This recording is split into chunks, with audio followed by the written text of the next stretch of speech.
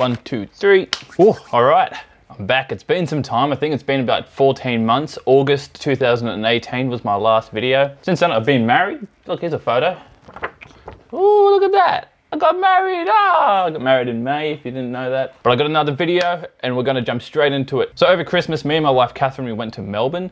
It's our first Christmas together married, so we thought we'd spend it by ourselves. And while there, I thought I'd do a lot of street photography. I love Melbourne. I love the building, the architecture, the graffiti, the culture. I love everything there and I just wanted to capture it all. Now, while we're in Melbourne, I bought 2 new lenses. I bought the 50 to 230 Fujifilm, and I also bought a 27 prime Fujifilm, which is a little small fella. It's very, very small, and if you take off that little case there and that front part, it's a very, very, very small lens. And another thing since my last video is I've actually changed what camera I'm using. I'm now using a Fujifilm XT-3, which if you don't know what that camera is, it's this sort of fella there.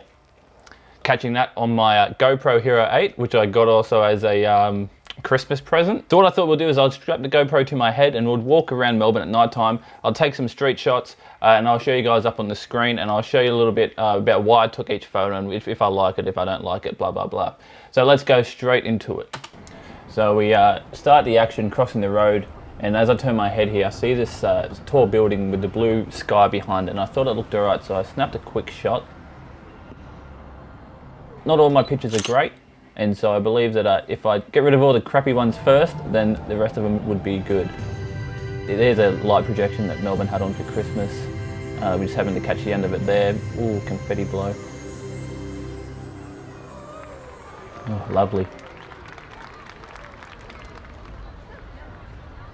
Now, as we continue down the street, I saw this neon sign saying Father's Office, and I thought maybe there's a photo here, but I didn't really like it. There's not much going on in it, but I thought I'd put it in there as another example of not every photo is good. Now on the left there's another light display there. Now coming up, you'll see a Christmas tree on the left over there. The night earlier I got this photo of this boy taking a photo of the Christmas tree, and I just thought it was alright. Here we got Flinders Street Station. Took a couple of photos, but nothing was too fancy about it, nothing you've never seen before. Now at the bottom there's this hattery, you see it there with the red neon lights. And I didn't realise on this night, but there's no hats in the window. But the night earlier I'd taken a photo, and so here's a photo from there. And you can see the hats in the window, it actually makes it a little bit better.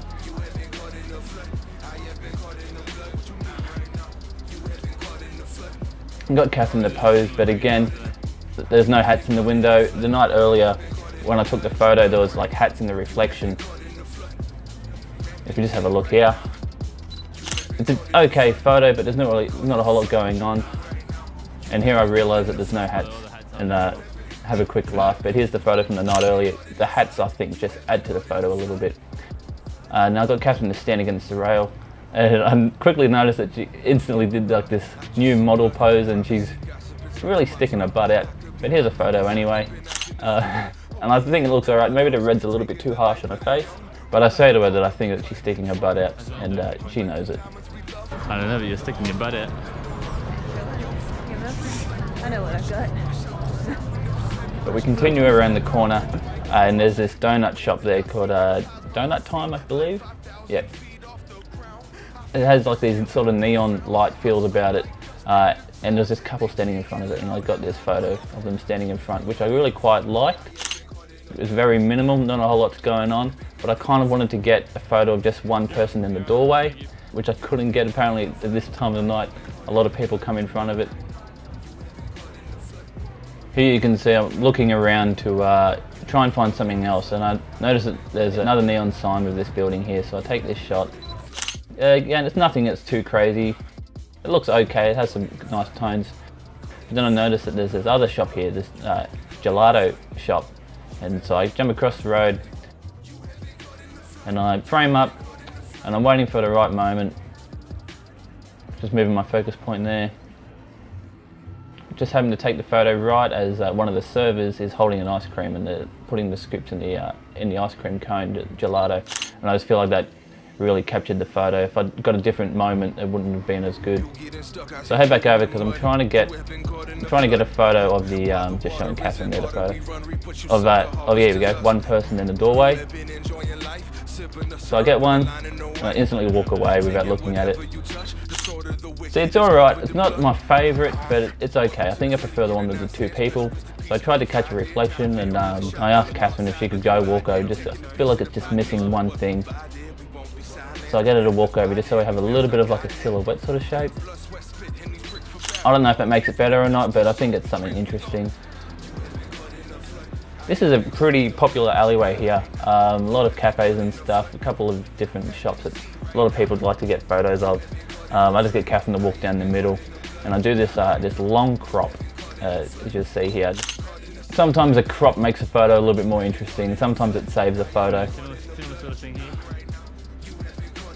Here I got Catherine taking a under these yellow lights. I thought it might look okay with her on her phone.